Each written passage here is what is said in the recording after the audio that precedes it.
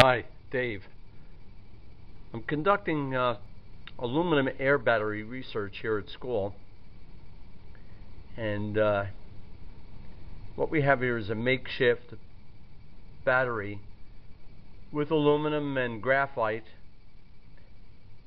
and we're actually testing deep-eutectic liquids, ionic liquids closely related as the electrolyte. So first, here is a picture of the typical deep-eutectic. Give you an idea what it looks like. Yellow liquid, and not really hygroscopic. We prepared this about 6 weeks ago, this batch. Clear liquid, and that is a mixture of choline chloride, vitamin B4, and levulinic acid, which is a renewable made from cellulose. It's becoming cheaper all the time. It's actually going to be down to pennies per gram. Well, in any event, a 1 to 2 molar ratio, respectively, of choline chloride, vitamin B4, and levulinic acid. You mix it up. The levulinic acid is a liquid. The choline hydrochloride is, of course, ionic, a solid. And when you mix them up, you get a deep-eutectic. This has a freezing point probably, I would say, probably about 10 below 0 Fahrenheit. If you use glycerin instead of levulinic acid, you'll probably get down to about 35-40 below Celsius. So that's our material that we're actually doing research testing. Now, what about the battery itself? Well, what we do is use 2 5mm graphite rods, electrodes, and you can get them on eBay, sticks. If I had to give you a ballpark number, about $1 a stick from China, graphite rods. Now, if you don't want to use them, they're each 5mm, and I'm using 2. I broke off 2 pieces, maybe a couple of inches in length. If you don't want to do that, get yourself about 10 pencils, wooden pencils. Burn the wood off, leaving behind the graphite. Each one of those will have about a 1mm diameter, so you can use 5 or 10 of them in a bundle. And what you do, you bundle up your graphite and wrap it very nicely in a scouring pad.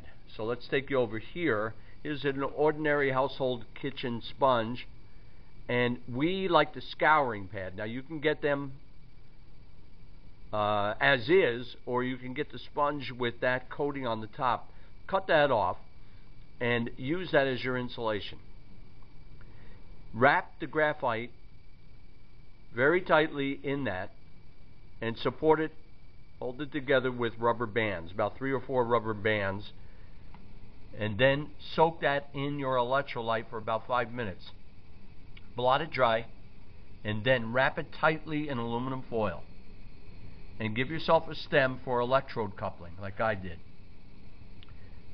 And this battery was kicking out.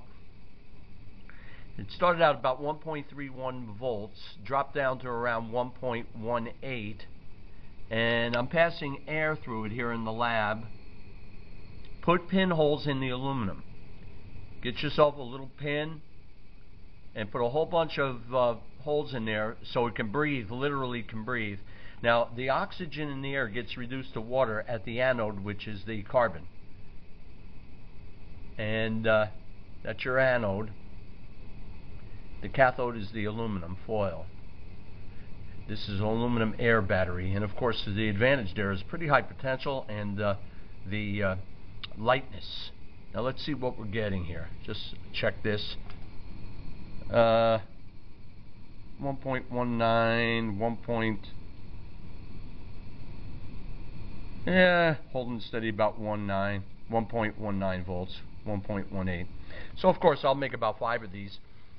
Couple them up in series, and we'll be testing actually to see how long they function getting standard ohms. We'll do some potentials and versus time with a workload, small DC motor. And the next thing will be to work on capping the device.